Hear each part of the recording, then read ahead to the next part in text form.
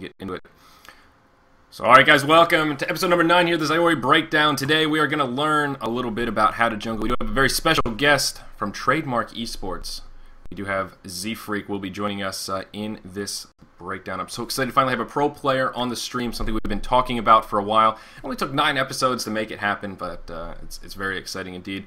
So today, Jungling 101, we're going to look at 3 distinct replays and take a look at some very specifics about what you need to do to improve your jungling experience, because there's nothing more frustrating than being in a team matchmaking game or a single matchmaking game, seeing that Legionnaire who's been in the jungle for half an hour, sitting at 150 GPM, can't figure out which items to buy, can't figure out when to gank, where to gank, or really where to do anything whatsoever. So hopefully some of you aspiring junglers out there will learn a thing or two here from inside the mind of ZFreek. So we're going to start out today with a pretty simplistic format. We're going to bring ZFreek on. We're going to talk about just sort of the meta of jungling a little bit, some generic questions that maybe apply to most jungling heroes and that kind of stuff. And then we're going to, again, look at 3 distinct replays. We're going to take a look at Legionnaire, Parasite, and Tempest. Those are the 3 junglers that we are going to investigate a little bit further. And we do have 3 very nice replays lined up here. So without any further ado, let's get straight into it. I believe we do have ZFreek on the line. ZFreek, how you feeling, my friend? Pretty good. Pretty good? Pretty good? Glad to hear it. Pretty good. Pretty good. That's good. So, I mean, I guess we'll get right into it. Let's talk about jungling. Now, the first thing that comes to mind, something that was told to me a while ago that I've been carrying that nugget of information forward.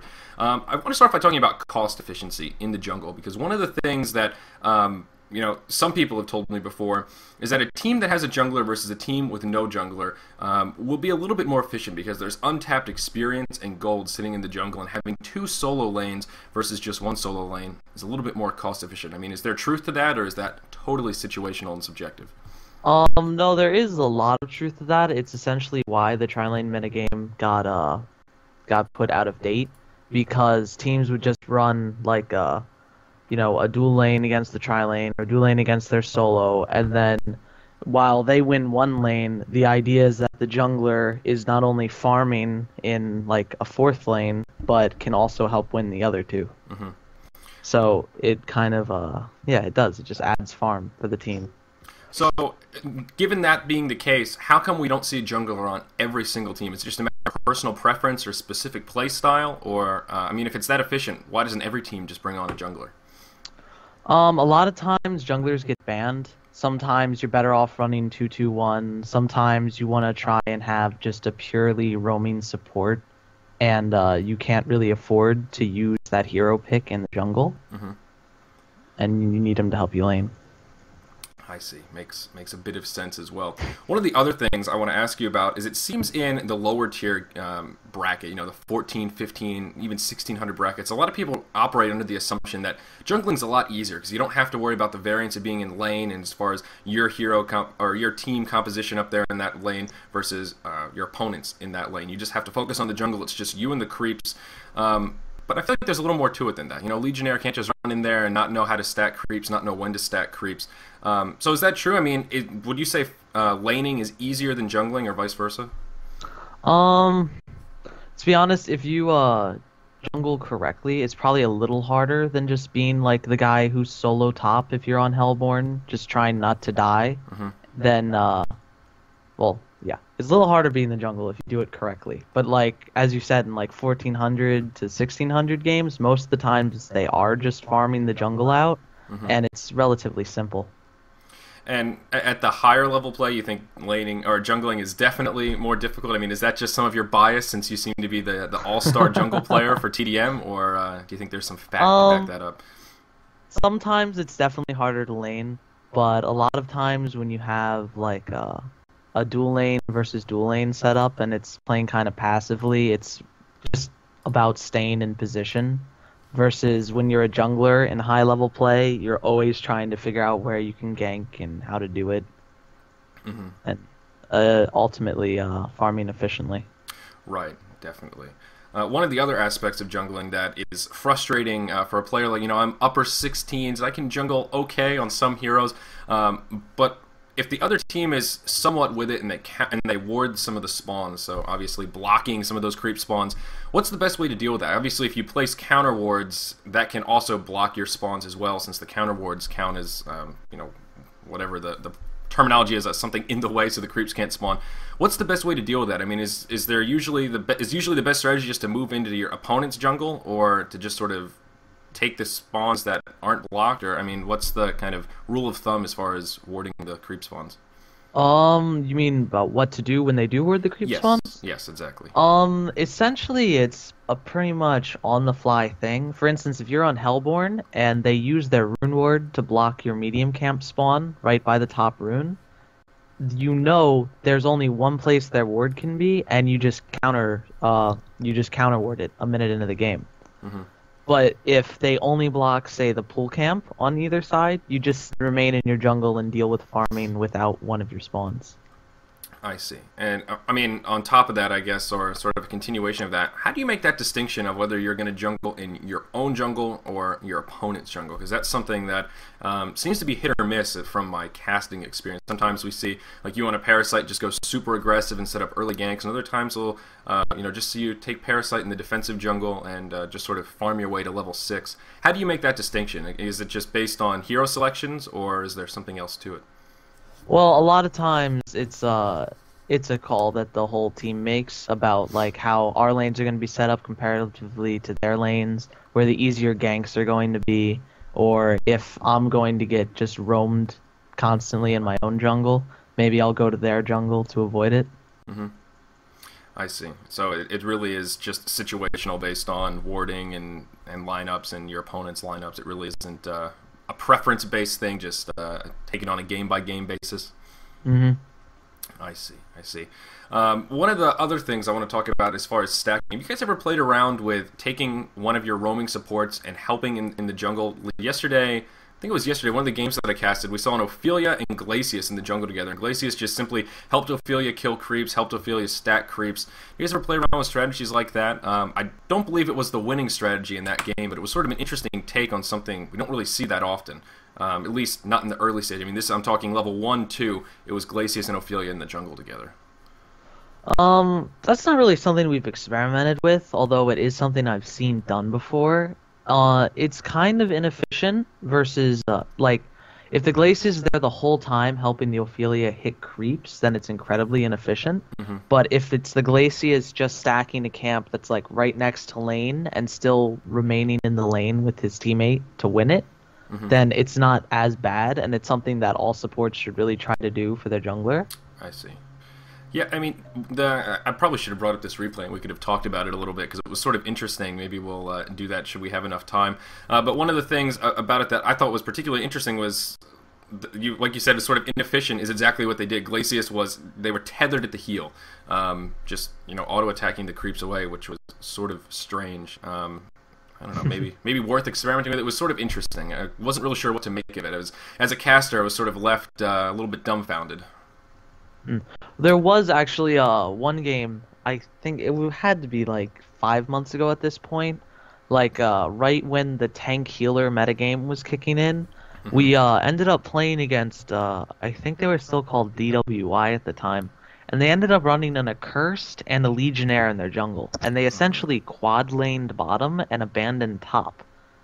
And it actually worked out for them because the only hero we could really send up there that would use the farm efficiently was Hag.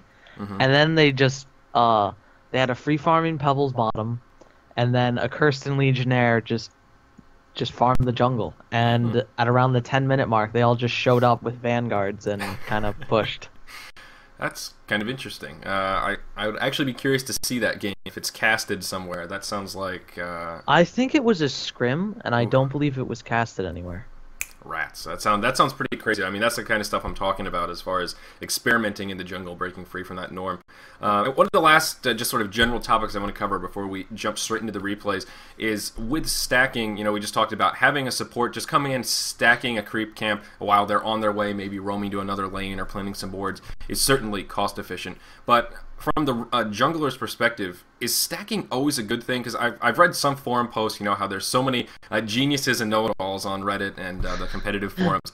And I've seen at least some people mention that you should never even really attempt the jungle unless you have camps stacked, except for maybe the very early levels, level 1, level 2. But other than that, it's more efficient to always stack spawns instead of just killing them one at a time, regardless of what stage of the game you're in. Is there truth to that, or is it sort of on a hero basis? Obviously, Legionnaire is a hero where stacking creeps is really important, but a hero like Tempest, it's not too often we see people stacking creep camps, beyond that, just the occasional Glacius walking by and happens to do it efficiently. Mm-hmm.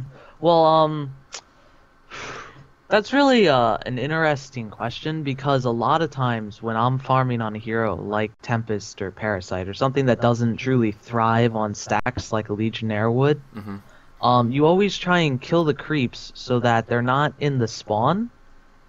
Or, how to really explain this? It would be easier if I showed you, but you essentially pull the creeps out when you kill them to the point that their corpses won't register in the spawn area. Right. So essentially they just spawn again anyway, and it's almost as if you stacked, but it's much easier to farm. I see. Because, that's a good point. If you kill the creeps in their little camp, the corpses count as the same effect as a ward. It will block the next rotation of spawns if the creeps, or if the corpses rather, haven't dissipated or decomposed or whatever they do in the World of North. So that's actually a really good point, and that's not something that the geniuses on the forums had indicated, but that's actually pretty interesting. So, all right, very cool indeed. So unless you have any additional points here as far as general jungling tips, I think we can go ahead and move into our first replay. No, I really don't have any, but Sender just told me that game with DWI doing the double jungler strategy was in the Lions Quality Cup. I'm thinking it was like 6 months ago. Lions Quality. I'll do some. If you ever want to try and find that. Yes, let's see here. Lions Quality Cup. Just going to mark that down so I don't forget it later, because I know I will.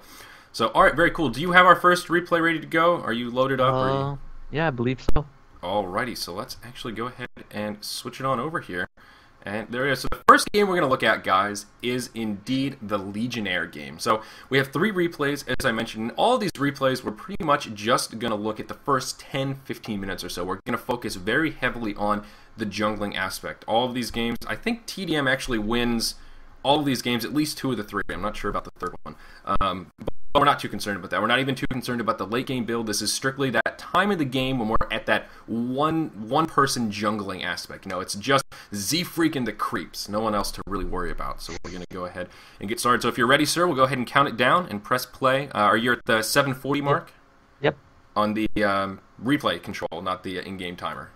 Yeah. Okay, perfect. So we'll go ahead and get started here in 3, 2, 1, go. On ×1 speed. So I'm going to go ahead and just lock the camera here. We'll just follow Legionnaire for now. We're going to go ahead and lock our camera here right onto you. And I'm going to pull up my notes. So, one of the first things I wanted to ask you about a little bit, and you mentioned earlier, this isn't your strong suit as you're not the team's drafter, but generally speaking, what sort of lineups do you guys like to pick up Legionnaire? I mean, is there a particular hero you like to pick him up to counter on the opposing team, or a particular hero you like to synergize with on your own team to make Legionnaire a little more effective? I think we normally just pick him when most of the other junglers are gone. Like in this game, I believe the other team banned Tempest, Ophelia, and Parasite. Mm-hmm. And Legionnaire actually works really, really well with DS, so it was a good pickup here. I see. Well, that definitely makes sense. So obviously the starting items from Legionnaire are pretty straightforward. I think pretty much everybody knows the double iron buckler and either a potion or a set of runes. Kind of is the norm on Legion. I mean, do you ever differ from this sort of standard starting item choice? Actually, if anybody has watched me stream, a lot of the times when I'm in Hellborn Jungle, I'll actually buy a hatchet and clear the creeps, or clear the trees near the easy camp, so I can double stack the easy camp and the medium camp by the top rune. Mm-hmm. But aside from that, no, not really. This is standard. Yeah, definitely one of the heroes that sort of across the boards, even in the lower tier, people seem to be pretty well aware that this is the way to go with Legionnaire, so not a big surprise. And actually, the first time I watched this replay, when I was just taking down notes, there was a bug in whatever it was, and it showed you with no starting item, so I spent a really long time pondering why would he start without any items? This is the strangest replay I've ever seen, and then I realized that it was a bug as I saw the -20s popping up. So had an attack of paranoia, but it was just fine. So what's the first thing that comes to your mind, though, when you're going to jungle with Legionnaire? Obviously, it looks like you're preparing to stack the green camp here in your own jungle. But, you know, I guess kind of give us a little bit of a breakdown here of the general strategy with the Legionnaire in the jungle. Well, general strategy is in, like, first few minutes. Yeah, you know, right as you enter the jungle, I mean, what do you trying to do? Do you ever try to set up a Bloodlust kill? Is it just about always going to the green camp to stack it? You essentially, you just go to the easy camp / green camp and stack it. Very good. That's really the best thing you can do, because it's easy to farm as Legionnaire, and it gives you level 2, so you can level the charge, which makes it easier to farm harder creeps like it is now. So I guess the real question, I think one of the hardest things for people to really grasp is, I mean, how do you decide when to stack and when not to stack? I mean, for this second camp here, obviously you didn't stack it. So what's the logic behind that? Is it always better to do this, or does it pretend, or does it based on the creep spawns? You know, I mean, why didn't you stack the Minotaurs there, I guess, is the question. It looks like you're going to kind of do a half stack here. So I guess we'll just share some insight for someone. Let's say I've never played Legionnaire in the jungle and I'm going to do it for the first time. You know, how do you decide when to stack and when not to stack? Well, in that situation, it was either dawdle around for 30 seconds and wait to stack, or damage the creep some. And when you have charge as Legionnaire, you essentially take no damage when the debuff is on the creeps, because they're hitting for 50%. So it's really worth it to get in that damage, and rather than just sitting around and waiting to stack both of them. I see, and that's actually a really key thing to point out that I think a lot of us don't really take note of, is that charge is particularly helpful in farming because it reduces that attack damage from those big creeps. So in the camps where you have like a Catman early on, or one of the big Minotaurs, it's a pretty damn powerful tool to be able to take these creeps down in a timely manner.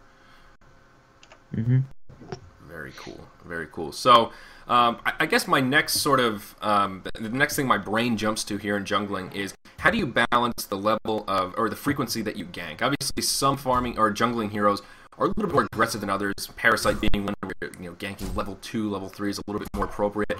Where do you stand with that for Legionnaire? I mean, at what point do you start trying to gank? Is it just based simply on lane control, as we see here? The pull is blocked, so you know, there isn't really a whole lot of lane control for you guys here in the top lane. How do you base your ganking opportunities? Is it just based on where the other team is, or do you have some sort of a new metric that you use to determine that? Well, the way I play Legionnaire, I almost never skill taunt before level 4, so there will be no ganking until level 4, and in this situation, there's also a Plague Rider for them in the long lane, which means there's no lane control whatsoever. And it's actually pretty difficult for Legionnaire to gank that close to the tower. Yeah, definitely. So yeah. That's really what it comes down to, is just having that lane control. I see. And do you ever attempt ganks at mid, you know, roaming down and trying to set something up to support the mid lane, or is that sort of a easier said than done type of a thing? That's more of an easier said than done thing, because in most cases, a team is going to have a lane or some kind of vision for them in middle, and it takes an awful long time for Legionnaire to show up without them being able to just set up a stun to stop him. Right. So, I mean, is that ever worthwhile? Again, I guess it's one of those, if they're called out of position or you can roam down there real quick and pick something up, it's worth it, but if not, then just continue farming away. I want to go into the GPM tab here. You're just about the 235 GPM mark. Is that pretty normal? I mean, can you give us some insight for maybe someone trying to learn how to jungle a little bit better, watching replays, trying to just get a feel for the numbers? Are you kind of on par right now, ahead of the game, or a little bit behind where you should be? That's a pretty normal GPM right now, as at this point in the game, you should be going to farm the hard camp, as I am now. And with your medium camp blocked, or in this case the pool, it's actually pretty difficult to do anything more than just farm the easy camp, the top rune spawn medium camp, and stacking the hard camp.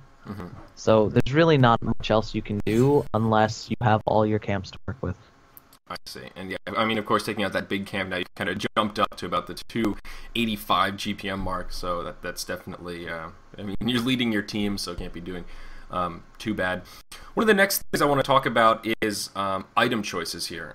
Obviously, with any kind of tanky hero, but especially one like Legionnaire, Helm of the Black Legion, as well as a portal key are very important. We're going to see actually a little gank attempt here, so I guess we'll hold that thought for a second. And Plague Rider going to be a little bit of a sticky situation. If I remember correctly, you guys do pick up this kill, though it takes quite the effort and quite the tower dive as well. We go a little deep. Yeah, indeed you do eventually get it. The Corrupted Disciple does pick up the kill there. So, pretty solid gank attempt, like you said. All about that lane control. The lane finally pushed up, so you had that opportunity to move in. In the way of item choices, I guess it's fair to say Legionnaire, one of the heroes that is a little bit more straightforward. You know, that Helm of the Black Legion, Portal Key are kind of your core pickups. Do you ever alter from that? I mean, is it every game just straight to Helm of the Black Legion, Red Boots, Portal Key, or is there something else that you try to do instead? There are some times where you don't complete the helm, like say you're ganking really well, or there's going to be lots of opportunities to gank. You can go like phase boots before you even get your Helm of the Black Legion, just for those for easier ganking. But in most cases, yeah, you're just going to stick to the cookie cutter Helm of the Black Legion boots and then a Blink Dagger. I see. That kind of makes sense. In the situations you mentioned, when those phase boots are particularly important, I mean, can you give us some sort of an indicator as to when those opportunities are specifically? Like, is there a specific hero set that it works well against, or some specific situation and that's really a viable option? Well, for instance, talking in pub games especially, like, I've played in so many games where the other team will send 2 melee heroes to their long lane, which, when talking about Legion, is top, when talking about Hellborn, is bottom. And in that situation, you can just continuously gank them as Legionnaire due to, like, just how good you are against melee heroes. And in that situation, you'd just want to pick up items that would help you gank as much as possible versus farm the jungle. Nice. And then after phase boots, just transition into that same cookie cutter, Portal Key, Helm of the Black Legion. Yeah. And are there any situations where going just a super fast Portal Key is the way to go? I mean, like Red Boots into Portal Key or something like that, if you can farm it? There are situations, although they're rare, and it's really just a matter of choice. Like, instead of picking up the phase boots when there's an easily ganked lane, you just save all your money and get a Blink Dagger. It's not something I normally do, but it is an option. Maybe one of those sort of similar, some parallels between that rushing mock strategy on Zephyr. If you're already dominating, just sort of, you know, make it hurt a little bit more early on, but in a sort of real competitive game, not really so viable. Yeah. All right. Very cool. So, I mean, anything else about Legionnaire that I've sort of glanced over, or, I mean, that would be particularly helpful to someone who is, you know, maybe someone that wasn't even aware that you could stack camps or doesn't know how to stack camps? Any kind of advice to a Legionnaire on that level? One or two things. One, don't max your spin, because it's awful. Max charge, it farms quicker and is much better for ganks. Two, if you're going to kill creeps without specifically stacking them, make sure you don't kill them in the spawn unless it's before the 37-second mark on the minute, or it'll block the next spawn. Okay, now that's a very good metric to jot down, that 37-second mark. Those kind of numbers make it much easier, I think, for those of us to remember. And as far as stacking, what's the best time index, at least in your opinion? I believe it's a 5-second tether to get them out of the position before they run back. So about 56, is that a keen time to attempt to stack? Yeah, that's... actually, I normally just do it at 54. 54, okay. That's just like the number I use. But you can do it essentially anywhere between 54 and like 57 if you want to get really close. Yeah, yeah. That's I guess 56 is kind of on the later end, I guess you could say. But you know, we're kind of getting to that point in this replay. We're going to cut it and move on pretty soon here. You know, we're about that 10-minute mark, and at this point, it's pretty straightforward. You know, you have your Helm of the Black Legion, and you can kill triple stacks pretty much no problem. You know, once you get all that mitigation, things become much more straightforward. So just sort of from this point forward, any sort of words of advice or tips? I mean, maybe after you get that portal key, What items after that? Is that just situational based on the game? Are there other kind of core items past those two, the Helm of the Black Legion and Portal Key, that are particularly good on Legionnaire? I would say core, like if you really want to win a game, then the core items to pick up would be Bulwark into Barbed Armor. Mm-hmm. Because Bulwark mixed with your charge, I think it negates 10 armor from them, and then you just pretty much tear them apart. But it's pretty situational if you're just trying to play for fun. Right, that's definitely true. I mean, kind of all depends. At this point, the reason we're looking at just the early stages, because at this point, your farm and stuff sort of depends on your team. Are all of your lanes dominating or getting dominated? That makes a big difference. As we see here in this game, tdM's doing very well as far as 8-6, a nice early lead. So you're pretty much left alone in the jungle. You can just free farm your way to victory at this point. No pressure, no wards blocking your spawns or anything like that. I guess my one last question about Legionnaire is, when or ever do you decide to go down into the enemy jungle and get a little bit more aggressive? Is that totally viable on Legionnaire, or very situational as well? It is situational. It's like how I said earlier about whether you go into the enemy or your own jungle. It's all about what lanes will be easily ganked. And a lot of times, if I'm pubbing, though, I'll go into the enemy's jungle if I'm playing on Legion, because I hate the Legion jungle. Alright. Any particular reason why the Legion jungle is so much worse off? I don't know. It's just like, it feels awkward to farm it many times because there's no medium camp anywhere near the easy camp. So, for heroes like Warbeast, for instance, who, if there's Catman spawns at both of the hard camps, has a really hard time farming them, you just spend so much time running back and forth versus being on Hellborn, where you just go like 3 feet away. I see. Another key distinction. I hate those damn Catman. They're the bane of my existence when I'm playing Keeper of the Forest in the jungle, man. Yeah. Just call the remake vote right away when I see that shit. Alright, so, but I think that about does it for Legionnaire here. Again, unless you have anything else to add, I think we can move on to our next replay. No, that should be everything. Alright, very cool. So, coming up next here, we are going to take a look at Parasite, and then after that we're going to take a look at Tempest as well. Obviously, there are quite a few jungler heroes, quite a few that you play very nice. I wanted to look at Keeper of the Forest, but these are the first 3 replays I took a look at, and I don't know if we'll have time to take a look at 4 or 5 here. So yeah, let's go ahead and get our next one loaded up. So it'll be just a second here, guys, while ZFreek and I fumble around our local replays. The Parasite game? Yes, the Parasite game. I can give you the match ID real quick if you need it. I got it. Good. Alrighty. So I don't have a time index jotted down, so we'll start sometime after the picking phase here, probably around that 8-minute mark again, something like that on the replay timer. Will most likely be right there. So I have to ask though, how come you are the jungler? I mean, not too infrequently on the stream do we say stuff like, oh, no surprise here to see, ZFreek in the jungle again. What is it about the jungle? Is that one of those things you were just sort of roped into as you were on a team and no one else wanted to do it? Or did you, graciously volunteer to be the guy that sits in the jungle because you'd prefer to fight the neutrals instead of other players? Is there, a lot of stuff going on behind the scenes that influence your decision to spend a lot of time in the jungle? I actually enjoy jungling for the most part. I like the heroes that jungle. I love playing Parasite, especially in pubs. But it was pretty much something I've just done for a while now, ever since we were like the old lineup with tdM. And I don't know, it's just what I've been doing. I see. Makes perfect sense. Just curious if there was some other kind of motivation behind it. I'm at the 8 minutes and 30 seconds index on the replay timer, if that works for you, sir. Yeah, one moment, I will be there. And pause. Okay, I'm there.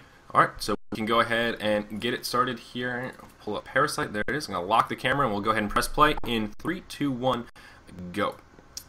So here we are, obviously in our second game, guys. Welcome to learning about Parasite here. Of course, I'm Zyori. Oh gosh, need to switch it over. There we go. There we go. Now we can see in-game. Looks great. Looks great. So the first thing I want to point out here before we get into anything else is obviously you're going to go to the bottom lane, hop in a creep to deny it. want to note that that's no longer possible unless I'm totally mistaken and off my rocker. They've changed that with Parasite now, and you can't deny creeps until level 2 to prevent this from happening, correct? You are correct. You cannot deny your own creeps until level 2 of Infest. Very disappointing. So the little deny strategy we'll see here is no longer viable. Just wanted to point that out. This replay is from before the most recent patch. I think definitely an important thing to point out. So the first thing I want to ask you about here, obviously you are going to be jungling. In this game, you're not going to be doing the Suicide Lane Parasite, doing that kind of a Plague Rider style, just denying creeps. So you will be in the jungle, obviously, since we're learning about the jungle. And Parasite is a very interesting hero, a pretty unique hero, and when he came out, there's really no other hero like him that can take over creeps. So I want to ask you about your starting items here, going for the Mark of the Novice as well as 5 mana potions. Is this your standard opening build here for Parasite? When I buy a support item, yes. When I don't buy a support item, or upgrade the courier or buy wards, I normally start with a Ring of the Teacher and 2 mana potions, just because you can infinitely farm the jungle with those starting items. Okay. All right, that's perfect, because my next question was going to be, how come you didn't start with Ring of the Teacher? So that makes perfect sense as far as being one to buy a support item. So perfect sense indeed. Now, one thing in this game that I think is important to note that may influence some of the decision making we're going to talk about in a second here is there's a Wild Soul on the opposing team. We do see Wit playing Wild Soul, who is going to be in the Legion jungle. This is one of these situations where there's a jungler on each team. So I guess talk to us why you opt to go down to the Legion jungle. Is it simply just to try and slow down Wild Soul as much as possible, just to mess with his head? Or are we doing this anyway? I guess talk to us about the mechanics of Parasite versus Wild Soul in the game. Well, Parasite does definitely beat a Wild Soul in the jungle, or at least he benefits a lot more from being in the same jungle than a Wild Soul does. And in this situation, there's also ganking opportunities bottom. So it made the most sense to go into their jungle. I see. And, I mean, even if Wild Soul wasn't here, would you probably still decided to go down in this Legion jungle, or probably not? Oh no, I hate Legion jungle. I see. So we will see that first gank attempt, as you were talking about, level 2 here. The Skeleton King going to come in, and you guys indeed will be able to pick up a kill onto Plague Rider to start this off. So that's a nice little pick-me-up, picking up an assist early on. And again, that segues very nicely into what I wanted to ask you about with Parasite. A hero very heavily based on early ganking. So how do you gauge that frequency? Because sometimes we see Parasites, in the jungle, not really ganking a whole lot, just farming up, trying to hit that level 6 in a timely manner, and then we see situations like this, where, obviously level 2, you're already in that lane trying to help set up a gank. Talk to us about that a little bit. Where does that decision-making come from? It really goes back to the whole who's in your lane and who's in that lane, who's on your team and who's on their team. For me here, there's an Electrician and a Glacius, which are, like, really easy ganks on especially a hero like Plague Rider, who has no escape mechanism, and it's just profitable to be ganking a lot. Except for here, where there's a little bit of miscommunication and I end up feeding, but it's okay. Yes, when I saw this, it looked pretty much like a classic case of the good old miscommunication.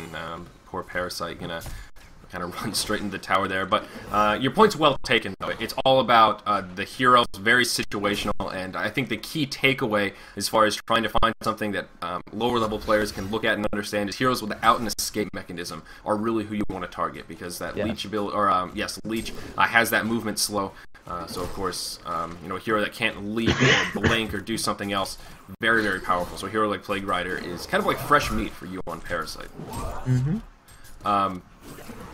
Very good indeed. So now the next thing here, obviously you get killed and you go back to the Hellborn jungle. Give us some of the insight on that. Obviously we talked about the benefits of Parasite being in jungle against Wild Soul, to slow down that Wild Soul. How come you opted to go back to the defensive jungle now? Is it strictly because you don't have boots and you want to, you don't want to run all the way back down there, or is there a little more to it? I went to our jungle because I knew in theirs there was no hard creep at either of the hard camp spawns, and the only spawn in medium camp was all wild hunters, which are pretty useless for a level 2 Parasite. So there wasn't going to be much ganking I could do out of that jungle. I see. And that's an interesting little piece as well. So this Parasite conversation is perfect. We're just flowing from one topic to the next. And one of the problems with Parasite as well is it's very luck-based as far as which creeps spawn and which creeps are useful. Like you said, level 2, you can't do a hell of a lot with a Wild Hunter.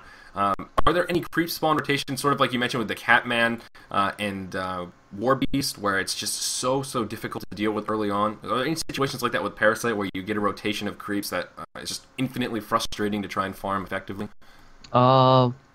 Pretty much whenever both of your hard camps spawn Skeleton Kings at level 1. Alright. So that's... yeah, I mean, for Parasite, I guess you kind of want the harder creeps, because that makes them more powerful to kill the other creeps, whereas with most other junglers, you kind of want the easy creeps to kill early on. Sort of an interesting mechanic how that works as well. As far as early ganking, I guess so it's pretty straightforward and obvious, but what are your go-to creeps to try and gank with? Obviously, the Minotaur and Skeleton King, I guess, are kind of top 2. I actually would prefer a Catman over either of those. Really? At really early levels, because they do such a ridiculous amount of damage. Okay. I see. That makes sense as well. And I guess here, since you've hopped into 3 Vulture Lords already this game, what are your thoughts about these bad boys? Is the Tornado worth it? One of the things you can do as Parasite is stack either the medium camp or an easy camp, and then when you get a Vulture, you use the Tornado to farm it. Mm-hmm. So I don't really mind them when I'm just AFK farming, but in this game, they were kind of annoying because I couldn't gank top. Okay, I see. And that, again, that kind of flows into what you were talking about, where, you know, unfortunately, it's sort of situational. You left that bottom lane because there weren't any creeps to set up a ganking opportunity.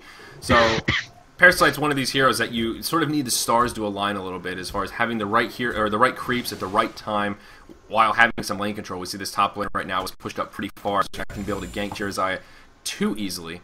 I don't know, I mean, I guess any thoughts, any little tricks with Parasite is to try and how to get around that or how to maximize on farm if you don't have lane control and you don't get the best spawns to creeps? Pretty much just keep going from one hard camp to the other. And if you get a Catman creep, as I just did twice in a row, you can farm other camps with it. Mm-hmm. But aside from that, you essentially just farm the 2 hard camps. Okay, alright, makes pretty good sense. So one of the next things I want to talk about here is level 6 with Parasite. Obviously, you want to gank as much as you can. Are there situations, though, where you kind of want to sit back and just farm more aggressively to hit level 6 as fast as possible? Or I guess any kind of strategies where doing super early ganking isn't, you know, quite as favorable or something like that? I mean, that ultimate is pretty huge on this hero. So I don't know, any thoughts about that in general? Normally you want to try and gank whenever you can. There are situations where ganking is nigh impossible. Mm-hmm. For instance, if say, I don't know, I can't really give any examples. If you look at the heroes you want to try and gank, and it's like a Valkyrie, then ganking him before level 6 is really difficult. Mm-hmm. And you're better off just farming. Okay. I mean, so again, it comes back to that escape mechanism. Parasite being one of these heroes that really preys on heroes without that escape mechanism, but you know, if they have a roster that's set up pretty well, you know, it might be a little bit better to sit back and farm. So that makes pretty good sense. All of the dots are connecting here, so I like this Parasite conversation quite a bit. The next thing I want to ask you about is item choices. Now, Parasite is one of these heroes not quite like Legionnaire, where we see a difference in item choices quite frequently. Here we see you went straight for the Ring of Sorcery. So I guess first things first, is that a pretty standard build for you? Would you say that that's your norm as far as early item pickups on Parasite? Yeah, that's pretty much what I buy every Parasite game. Unless I'm like farming really poorly, then I'll just settle to get a Chalice. But most times I just get a Ring of Sorcery. Mm-hmm. I see. And on top of that, how do you end up deciding where you're going to go after that? Because Parasite's one of these heroes we see Codex on from time to time, but also just picking up a Hellflower and a Storm Spirit isn't a bad way to go either. How do you go about that decision-making process? Is that just hero-based, depending on who you need to shut down? Obviously, Hellflower counters a handful of heroes very effectively.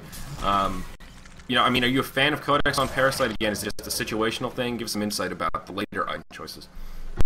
It's really it's more a situational thing. For instance, it just goes back to the heroes the other team has. Like in this game, they have a Bubbles, a Wild Soul, which is actually relatively squishy when he's not in his ultimate form, a Plague Rider, and a Magmus. And all of those heroes can get taken down by an early Codex, so it's a good choice here. But if you aren't really able to farm much, and getting a Codex in, say, I want to say like the first 17 minutes is impossible, then you're much better off just trying to save your money and get a more useful item later on. Okay, and I guess on top of that is, what do you feel about updating or upgrading the Codex? Is that ever a good idea, or is it better to sit on level 1 Codex if you can get it early and then transition into, as you put it, something more useful? Or are there situations where just going for, Ghost Marchers and a level 5 Codex is the way to go? That's actually what I do many times, but it again all goes back to how successful you've been with the level 1 Codex, so how quickly you can farm levels, and how easily you'll be killing the other team with it. I see. Because again, the geniuses on the forums sometimes would have me believe that Codex on Parasite is just the silliest thing ever. So stupid and so gimmicky, and the only good redeeming quality is to get a couple of free kills, but all in all, it makes you just a one-hit wonder, a one-trick pony, and then after you burn those cooldowns, you're just a useless little blob on the field. What would you say to those guys? What would you say to the doctors there in the forums that are filling everybody with great advice? I don't know. It's more just for fun to go Codex. I don't know how to really answer that, because it is effective if you do it properly. It is gimmicky at all times, but it can work. But I guess the point is, it can be effective in some situations. Because, of course, one thing that a lot of people don't realize about Codex is leveling it up doesn't just give you more burst damage, but it also reduces the cooldown, reduces the mana cost, and makes it a little bit more of an effective item. So that is a good thing to note as well. As we see here, a nice little team fight, and that actually shows us how the getaway of Parasite can be quite strong, hopping into a creep for a little bit of additional survivability. So you turn it around. Some pretty big Parasite plays right there, ZFreek. Getting away with about 14 hit points. The power of Parasite, I suppose, being displayed. Don't use take cover until the Parasite throws his leech, man. It won't work out for you. Yeah, definitely. It seems you got TD in this particular game. tdM having a pretty easy time. Wild Soul seemed a little bit confused during that kill you got earlier, sort of seeing a random Wild Hunter. Oh, that's not suspicious. And then all of a sudden you see Parasite. He was more likely than not stacking Ancients with his bear at the time, because you could see that he wasn't really dealing with his hero. And then I was invisible for most of it. He probably caught a glimpse of me right before I went invisible, but for the most part, it was just him not looking at his hero. That's a good little piece of insight, ZFreek, because I would have just blamed it on not paying attention. But stacking with the Ancients, that sounds much better, and that's probably what was truly the case. But still, sort of the power of Parasite demonstrated. And now as we're sort of moving into that point again where the subjectiveness of the game is influencing your decision-making and the item choices and that kind of stuff with your Parasite here. Any last advice, sort of the same question again that we had with Legionnaire, for the aspiring Parasite, for the person going to try Parasite for the first time after watching this breakdown? What advice would you give them as far as being successful? I tell them to just keep practicing with it, and figure out for themselves when they feel comfortable ganking a lane and when they should just farm. And yeah. And I guess one of the last things we can talk about here is skill builds. Obviously you went level 4 Leech, level 4 Infest, Ultimate at level 6. Do you always wait this long to get the Draining Venom, the passive that makes you do extra damage? Yes. Always wait till level 10 for that? Yeah. I see a lot of people who say you should only get level 1 Infest, but personally I like to max it, because your creeps run ridiculously fast when you level it, and it also makes for easier farming. Yeah, and also, it helps for that getaway. If you hop into a creep, it heals you up a little bit more, I do believe, unless I'm totally mistaken. No, it does. Yes. Oh, yeah. And when you have an early ring of sorcery, no matter what health the enemy team puts you at, for instance, right now, I didn't go heal after going to 8 health top. This is me running around at full health, nearly full mana, never had to go back to Fountain, purely because Infest got leveled. Yeah, exactly. So you can see the power of it right there. And we can still even see here, even the effect that you had early on in the jungle, we see there's still no strong creep here. Just these little undead warriors, and still the wild hunters are stacked up here. So your presence in the jungle early on really slowed down Wild Soul. You can just take a glance at the GPMs here. Wild Soul, other things going on in this game as well, but definitely struggling quite a bit compared to you as Parasite. So some situations, again, going into that opposing team's jungle is pretty damn effective. But I think that about does it for Parasite here, ZFreek, unless there is something else you want to add yet again. I'll give you the last word here for Parasite. Wild Hunters are OP. Wild Hunters are OP as long as you're not level 2. Yeah. Yeah, definitely. I mean, running around at max move speed invisible with magic immunity, it's pretty fun. That's a good way to put it. I never really connected the dots that closely as far as, okay, you're magic immune, you're super fast, and you're invisible. Wow. Wild Hunters actually are pretty goddamn good. Yep. Wow. All right. Well, I think that's a perfect note to end on about why Parasite is so good. Because I know a lot of people talk about your Parasite. I mean, like I said before, you're talked about as a really keen jungler a lot, but Parasite is one of those heroes. And I was sort of drafting the notes for this and consulting a few people, and I was like, oh, you got to do Parasite. ZFreek on Parasite equals sex. And I'm just like, wow. Wow. ZFreek, you have quite the profound effect on Han players if they're equating your Parasite play to sexual intercourse. That's next level, man. Yeah, I try. It's good stuff. Good stuff here. So we're going to move into our third and final replay here, guys. It is indeed Tempest. So a little bit more straightforward, I think. Tempest, at least in my opinion, I think a little bit easier to manage in the jungle. But we'll talk about it. I mean, what do you think? I guess actually a good intermediate question here is, who's your favorite to play in the jungle? Who do you think is most fun if you could pick, all things equal, to play for the rest of your life in the jungle? Which one would it be? Jeez, the rest of my life? Well, am I taking on the persona of this character as well, or am I still myself playing a video game? I'd say you're still playing the video game, for sure. I mean, Tempest is really fun. Ah, interesting. So I would have thought Parasite was the easy answer there, for sure. Well, I find farming the jungle fun. I'm weird like that. But Tempest just does it so well. Yeah. And then 5-man ulting is pretty fun as well. I see. Can't do that as Parasite. Like, kill one guy over and over and over and over and over. It's true. You can make big plays on Parasite, but not to the same magnitude as you can on that Tempest. When you just can't, there's no feeling to replace just that huge, catching their whole team, that perfect genocide. I mean, it's a rush, man. It's like, it's better than sex. I know what you're talking about. It's unbelievable. It is unbelievable. If you haven't experienced that and you play Heroes of New Earth, you are doing yourself an injustice, I think it's fair to say. So I'm at the 10:15 in-game timer for this one. Picking phase took a little bit longer, so 10:15. Let me know when you're ready to rock and roll. Ready to go. Alright, let's see. Where's Tempest? And we can switch over our overlays here. So let's go ahead and press play in 3, 2, 1, go.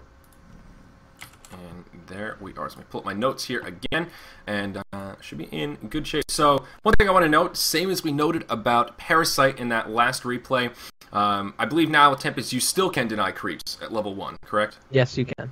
Very good. So this little strategy still works very, very nicely, helping out the long lane a little bit, getting some of that lane control. So again, I guess same story, different hero here with the starting items, exact same 5 mana potions, Mark of the Novice. Is that just because you had to pick up one of those support items again? Yep. And had you not picked up a support item, your starting build would be 2 mana potions, Ring of the Teacher? Not normally on Tempest, because I get really annoyed when a creep will randomly attack my hero and get rid of my mana potions. I've actually been experimenting a lot lately with starting item builds, and I just like to get as many mana potions as possible. Oh, interesting. So just straight mana potions? Well, no, not 600 gold of mana potions. Oh, but... okay. Well, that was what I was picturing by that description. No, normally I think my favorite build now, if I'm definitely not going to get harassed in the jungle and there's no need to buy trees, I'll go Mark of the Novice and a Circlet to help me get a quicker Ring of Sorcery, and just my mana potions. Okay, alright. Makes a little more sense. Makes a little more sense now. Totally totally with it. So, very nice, very nice. So, I guess before we get too far into it here, tell us a little bit why. So, why exactly is Tempest your favorite? Is it just because you have that late game potential as well? One of the things with Parasite we didn't mention that I actually had in my notes and kind of screwed over is his scalability into the late game. I guess with the three heroes we're seeing here, Tempest, Parasite, and Legionnaire, how would you rank them in their ability to scale effectively? Tempest definitely scales the best in the late game. I'd have to say Legionnaire is second, but I don't know. It really just depends on how well the game went for you. Because Legionnaire can carry at the end of the game. Parasite really can't, no matter how many items he has. Mm-hmm. But, yeah. Tempest is definitely the best late game, though, just for the ultimate. I see. So, to start it off here, just give us a little bit of insight about kind of your initial strategy with Tempest. I mean, I said earlier on a little bit more straightforward, because at least in my mind it is. You pretty much just turn one of the creeps into an elemental and then auto-attack your way to victory, microing your elementals when appropriate. Am I missing a key part of Tempest farming here? No, not really. That's essentially what you do. So, yeah, I mean, any other sort of initial insight to starting off the jungle with Tempest? I mean, we talked about starting items a little bit, but maybe other potential starting item choices or, creep spawns that are particularly difficult. Any nice rotation when you decide to stack? We see there's a stack here already. Very, very kind of your teammates to help you out with that. I think it was actually the enemy, but I guess it was. Oh my, that's a keen eye, good sir. But yeah. So I mean, any thoughts about when to stack with Tempest? Obviously, we mentioned before, not quite like Legionnaire, where stacking is super effective, but it does help a little bit. How do you make that distinction, or do you just let your teammates or enemies do it if it's convenient? Many times you want to stack medium and easy camps, but you would never want to stack a hard camp. Because if you get like 2 Catmen or 2 Vagabond leaders or one of each, they're just going to eat your low-level elementals alive. Mm-hmm. So it's really something you want to try and avoid, at least for the beginning of the game. Okay, so I guess that makes it a little bit easier for those of us aspiring Tempest junglers out there. Don't have to worry about stacking, deciding when to stack. It's pretty damn straightforward. Not as much to analyze, I guess. So similar to at this point, we're sort of recycling some of these questions, but insert the other hero name. But what lineups work best for Tempest? I mean, obviously Tempest is pretty easy to analyze. Yeah, anything with AOE. But is there a particular lineup or hero that you guys like to match Tempest with or use Tempest against? Not really to my knowledge. The heroes just, I'll say it, imbalance. Really? You would coin Tempest imbalanced? I would, actually. Wow. Because if you see, here, I even wasted mana trying to gank, but I'm still the highest level in the game, and if I keep farming, it'll stay that way. I say he's imbalanced because he can out-farm lane heroes, out-level them, and he really only needs a Blink Dagger to win the entire game. Yeah, I can agree. I can see exactly where the argument comes from. I mean, looking at that XP per minute tab, it's pretty astounding. You're 100 experience per minute ahead of anyone else in the game, and that's Dark Lady, who's just farming away. If we take a look at the GPM tab, you're not leading. I mean, you're leading your team. You're still at 277. I mean, that's pretty damn good for 4 minutes in. And of course, we talked about opening up those other lanes for your team to pick up a little more experience. And Valkyrie got first blood, though. So you gotta remember that. Yes. Oh, okay. Yes, that's true. That's actually a really good thing to point out. That I'm tunnel visioning so hard on Tempest right now that I actually totally ignored that. So that's a really good thing to point out. So what would you propose as kind of a potential fix or something that would level Tempest out with the rest of the heroes in the pool? Jeez, I don't really know how to balance this hero. As long as his ultimate exists, he's going to be that hero that can win an entire game with one button. Oh, interesting. So, wow, that's really interesting. It's not too often you hear people that play a particular hero very frequently that actually admit that they're broken. Usually it's the opposite. For some reason, this hero is underbalanced. They need more help because they play this hero so often. So that's very big of you, ZFreek. That's really kind of nice to hear for a change. I do want to note here, you did pick up your Ring of Sorcery first. Again, is this kind of the norm? Is this your go-to pretty much every game, just grabbing Ring of Sorcery straight away? Pretty much. I love that item. Any ulterior choices that you ever pick up? Any situation where Ring of Sorcery first is not appropriate? Pretty much never.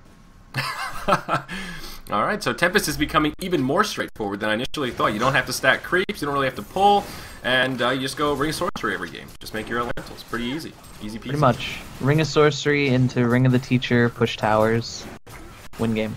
Oh yeah, that's the other reason he's overpowered. He is, I want to say, the most pushing potential in the game. Really, beyond that of Keeper of the Forest? Yes. Keeper can have his minions killed. Tempest, I want to say, push faster and have more health to magic damage, just due to their magic armor. So it's an interesting point, actually. But I mean, obviously Tempest does push very effectively, but thinking of Tempest as the best pusher in the game is not quite the title that I had coined. Good old Tempe here, but it's kind of an interesting take on the hero. I do want to note also that you're going level 2 Glacial Blast, level 3 Elemental. Is that the standard as well? I mean, do you ever go level 3 Glacial Blast? No, I normally just stick to level 2 Glacial Blast. There are very rare situations where I'll think that third mini-stun is appropriate, but leveling your elementals makes you farm faster, push faster, and say you get ganked in the jungle, they do ridiculous amounts of damage to anyone trying to kill you. Yeah, I mean, this little push here definitely speaks to the pushing power of level 3 elementals. You guys are about to take out a second-tier tower already. You just now hit level 6, so that scary ultimate is at hand. I can't quite recall how the team fight goes. Actually, I think this little team fight goes very poorly for you. No-Tail comes in, and yeah, he makes it rain all over the Tempest here. I was busy microwaving my elementals to kill the tower, okay? Perfect. Well, they did indeed pick up that tower kill, so that is true. One of the nice things about Tempest. Definitely. I mean, with Keeper of the that does speak to your point, though. A better pusher than Keeper of the Forest, because once Keeper of the Forest dies, his little tree babies can't attack the tower because he's not in range. Yeah. So that's I guess a very small but specific distinction that does give credit to Tempest as far as having that pushing power. So now I see, obviously, like you said, Ring of the Teacher next for that pushing power. Red Boots. In pub games, it seems a lot of Tempest because, in pub games, it's somewhat rare to see people put a lot of pressure on the jungle, somewhat rare in the 1500 bracket to see your creep spawns blocked. Is there an opportunity where just rushing a portal key is the way to go? I mean, like with those starting items, just buying mana potions and literally straight up portal key? Honestly, I think it's pretty silly in most cases to do that. When a Tempest with the items I have right now just crushes towers. I see. Unfortunately, going to get hit by that arrow, but whoa, look at that Tempest ultimate. Again, speaking some truth to the stuff you were talking about, ZFreek. That ultimate totally turned it around. I thought you were dead meat. A 3.5 second stun, followed up by Magnus. Getting pretty dangerously low there, but pretty well done. I saw the potion was on you as well while the ultimate was off. Pretty clutch. Send her health potion to me. Yeah, pretty clutch play right there. That was pretty big. So speaking of that truth even more, maybe, I don't know, ZFreek, I think you may have changed my outlook on Tempest a little bit. Now when I see games, I'd be like, damn, Tempest pickers.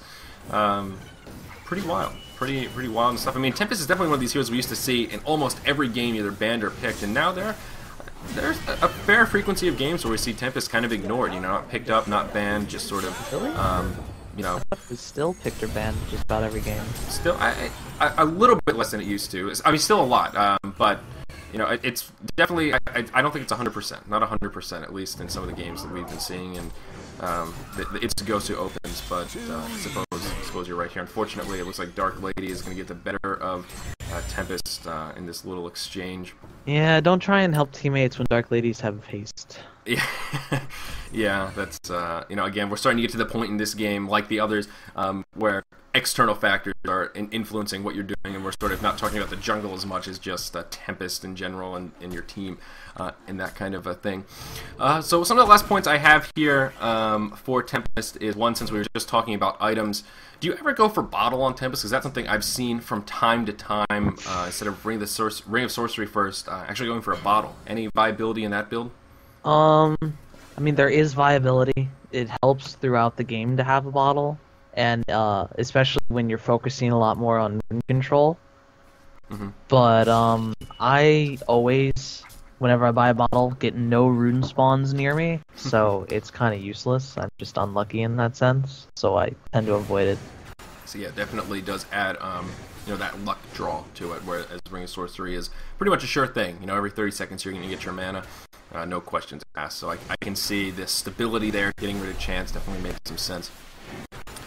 And really kind of the last point I have here, which I think I already kind of know the answer to, how do you decide the frequency of how much to farm, how much to gank, and how much to push? And I think, the answer to that really just comes down to it depends. It depends on what heroes they have. It depends on the lane control. Is that pretty much the case? Is there any sort of secret or tip to, how often you should try to gank before level 6 or try to push or anything like that for, again, those of us that aren't the experienced hand at playing Tempest? To be honest with you, I normally would much rather farm than attempt an really early gank, as I said, Tempest farms stupidly quickly. But there are those rare occasions where the no escape hero is solo top, and you have like an electrician there. So it just makes for super easy ganking. It's one of those rare situations where killing the hero is actually more cost effective than that solo farm, but like you said, very, very rare occurrence, I guess. Oh, and to put it in perspective for you, how much faster Tempest pushes than Keeper of the Forest, he has one more minion, and they hit for double the damage. Wow. Yeah. All right. Well, when they split anyway. Right. There's 6 minions versus 5, and they do about double damage, so makes sense. Tempest Elemental is definitely one of those things where we've seen in fights where people definitely underestimate the damage. It's like Tempest versus someone who has Tempest with 6 elementals. They're like, oh, I can take Tempest, and all of a sudden their health just disappears after 6 elementals beating on them. Oh yeah. They definitely do sort of a hidden amount of damage, I want to say. Some sort of like Armadon. People just don't expect the spines to add up that quickly. And all of a sudden, you're out of health, and it's just this sort of reoccurring theme that I've observed throughout my days of casting. Yeah, don't get me started on Armadon. I don't like that hero. I see. Well, certainly frustrating. He's been getting banned more frequently these days, so I guess that is good news in your eyes. So, any last words for Tempest here? Anything, again, for someone trying Tempest for maybe the first time or the first couple times? Any quick words of advice for how to jungle with Tempest successfully? Really simplistic words of advice would be that minions don't use their abilities, like jungle creeps don't use their abilities unless there's 3 or more units next to them. So, especially when you're farming like a Catman, you want to try and keep your elementals split so they don't just get stomped on, essentially. Right. That goes for any hero. Keeper of the Forest as well. If you micro your trees so that there's only 2 of them, it doesn't proc all their abilities. So that's actually a point that we didn't quite cover that I guess sort of both of us may have assumed that people were aware of, but that is a good thing to point out as well. And aside from that, always remember to micro your elementals, because like you had said, they do some pretty ridiculous damage, especially when you're trying to fight somebody in a lane. Yeah. All right. Well, that about wraps it up for things that I have. Of course, those are the 3 replays. We did take a look at Tempest, Parasite, and Legionnaire. For those of you that may have tuned in late, of course, the VOD will be cataloged right after this. You can check it out on ZyoriTV. Any sort of more generic words of advice, ZFreek, anything that I skipped over, anything you want to add to sort of this Jungling 101 little broadcast we did here? Lightning is awesome? I don't know.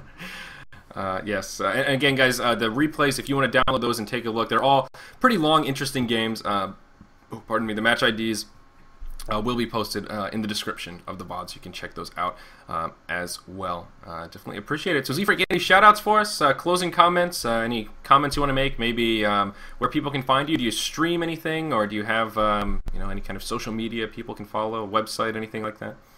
I stream from time to time on twitch.tv/ZFreek. I think I have a Facebook page. Yeah, I do have a Facebook page. And you can follow me on those. But aside from that, typical shout-outs to the sponsors, PerformancePC.net and Nation Voice. God, I can't remember what it is.